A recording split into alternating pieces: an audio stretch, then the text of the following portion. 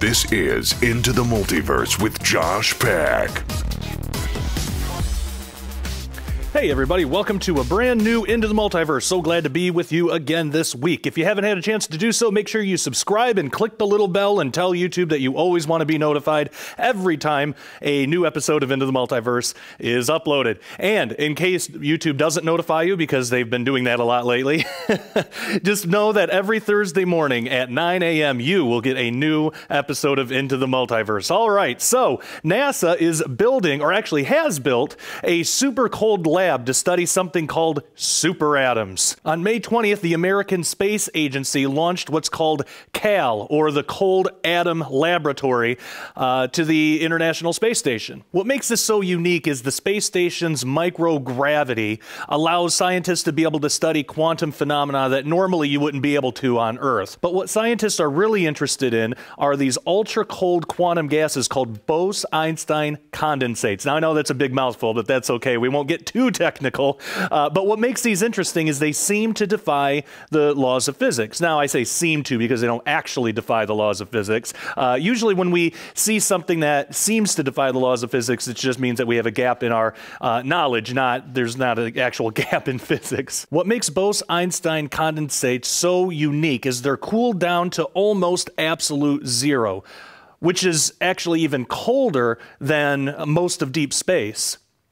Now, at this temperature, these atoms start to, well, they slow down, obviously, but they become so motionless relative to one another that they almost kind of clump together in what's called a superatom.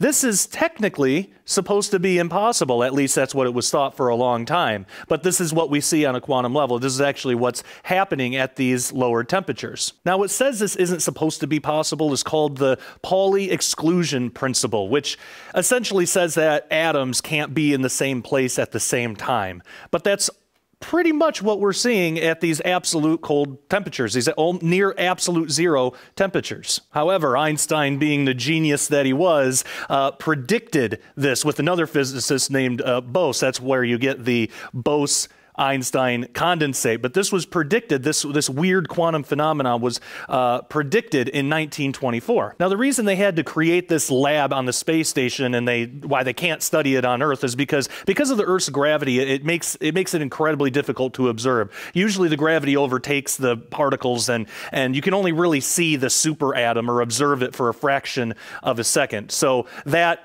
with the Earth's gravity, it just doesn't make for an ideal environment to study this stuff. But due to the microgravity of this lab on the space station, the International Space Station, they can study these gases for up to 10 seconds, which is a lot longer than just the fraction of a second that they would get on Earth. Also, they can do this from Earth. They don't actually have to be in the space station themselves, the scientists. They can do it from Earth for 6.5 hours a day. And of course, it always seems to come back to quantum computing because you might wonder, well, why are they doing this? What are the practical uses? Well, quantum computing is one of them. There's also optical data storage, improved atomic clocks, and telecommunications. But it's also just interesting because it teaches us more about how the universe works, which is always pretty cool. All right, now, again, if you haven't had a chance to do so, go ahead and subscribe, click the little bell, and yeah, that's it. Kind of a short one today, but this week, but I love y'all, and until next time, take care and God bless. For nearly 20 years, Dr. Thomas R. Horn has warned of a coming transhuman hybrid age. It has finally arrived. And now Zygon, the celebrated peer-reviewed journal of religion and science, has published a thesis by a professor of religion and philosophy at the University of London, identifying Dr. Horn and his team from Skywatch TV and Defender Publishing as the leaders of the transhuman resistance. But what is transhumanism, and why are academics and leading futurists worldwide suddenly so concerned with Horn's milieu? Hold on to your seat, as all will be disclosed this April. The milieu. Welcome to the transhuman resistance.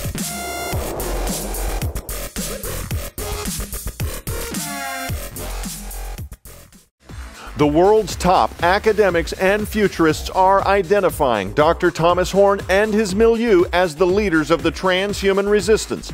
But what is Horn and his team of researchers getting ready to expose about the rapidly approaching hybrid age that has top-level professors so alarmed?